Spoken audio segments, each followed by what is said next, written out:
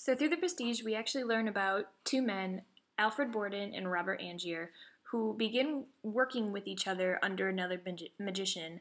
But one night during a performance, Borden ties a faulty knot, which actually results in the death of Robert Angier's wife. So not only does the show get canceled under this other magician, the two men are left to start performing on their own.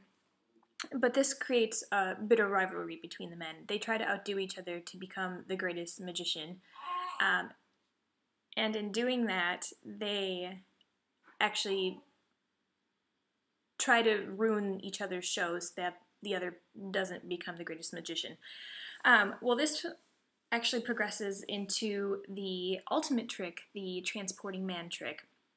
And in order to achieve this, they actually need a clone. But leading up to that,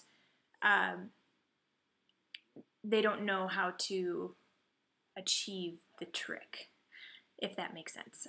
So Borden is actually the first person to come up with the trick, and we don't know at the time that he actually has a twin or a body double. We don't find out until the very end.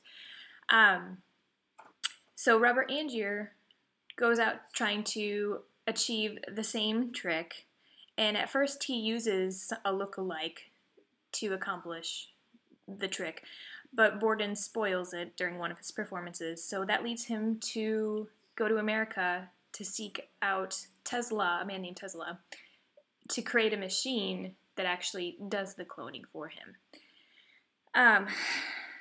So this ties into the philosophical debate of personal identity for class, because the Locke theory actually relates to it the best. Locke argues that a person is a thinking, intelligent being that has reason and reflection and consider itself as itself, the same thinking thing in different times and places. So we actually have to analyze the two men separately. Borden has a twin that he uses to accomplish the magic trick. And like I said, we don't know it until the very end. But Angier doesn't believe it at first because of the unique hand injury that he has. So this actually relates to qualitative personal identity, just like the Olsen twins. There's a lot of foreshadowing in the movie. Like Alfred's wife actually catches on to the multiple personalities that Borden has. And actually Fallon is his twin, so they share a life. They alternate who plays the actual Borden and who is Fallon. So one actually loves Sarah and one actually loves the assistant Olivia, and eventually their lives just become torn apart. And under the insufficiency objection, the two men actually can't exist as the same personal identity just because they have different notions like love, so it doesn't work. Now for Angier,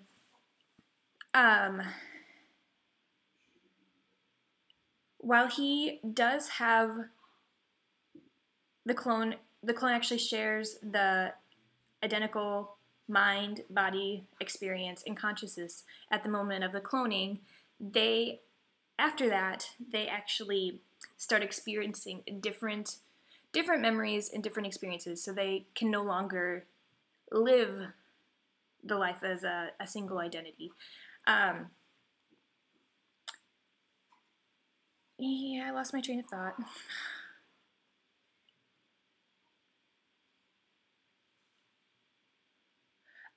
What is actually fascinating is we don't know who the original Angier is.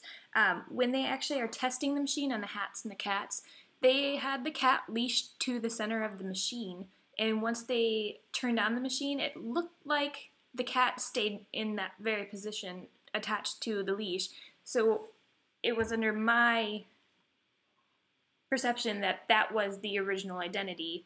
But when Angier stepped into the machine for the first time, it looked like the clone actually was in the machine, and then the original was outside of the machine, so the clone shot the original Angier.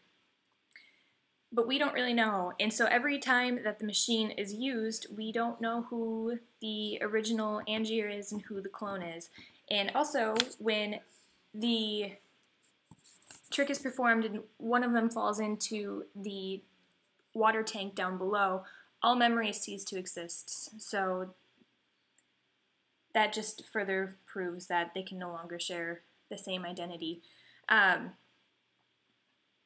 hope that makes sense. I hope by reading my paper it was a lot clearer. Sorry. And thank you.